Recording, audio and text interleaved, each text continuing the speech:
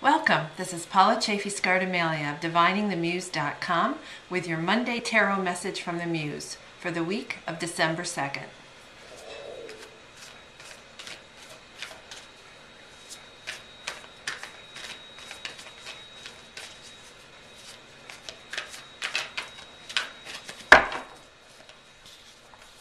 And our theme card for the week is Death.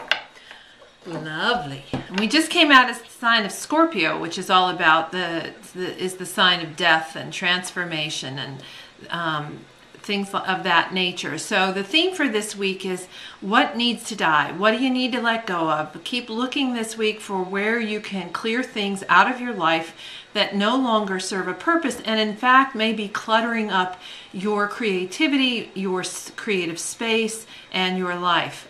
Because if you can get rid of the clutter of the things that you don't need, then there's room for the new beautiful thing to take root and to bloom.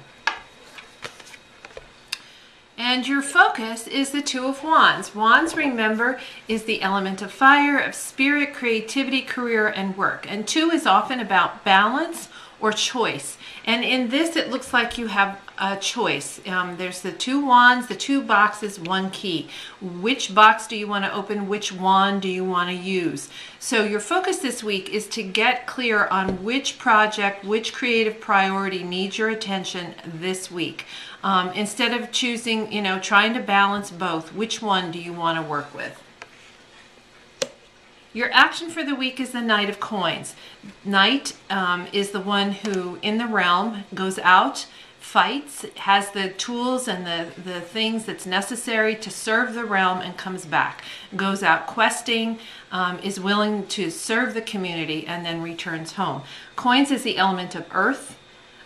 It has to do with anything physical, anything you can touch, taste, or feel, such as home, health, and wealth. And here you see the two horses below kind of duking it out. Are they playing? Are they fighting? So your action for this week is to be willing to get out there in a practical way. Instead of staying hidden in your office or your studio behind your computer, how can you go out there, serve your work, and serve your community in a practical, physical way? And then finally, the gift is the Eight of Wands. And we're in the sign of Sagittarius. You can see Sagittarius back here behind the wands. Sagittarius has to do with that idea of philosophy, of getting clear on what you're aiming for, what your dreams are. So the gift this week is to see a dream or a creative project, desire really start to gather momentum and be ready to launch. So as we look at the story for this week, if we want to be able to move forward with our creativity, we really want to get clear this week on what needs to be cleaned out, let go of, and finished. In order for us to bloom, in order for our creativity to take root and really grow into something beautiful, we need to clear out the dead wood, so to speak. And then we need to look at which is the project that needs our time and energy this week. Where do we want to put our focus?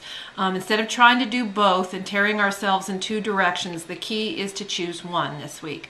The Knight of Coins says get out there and serve your creativity and your creative projects in a practical way. Stop hiding in the studio, in the office, and get out into the world.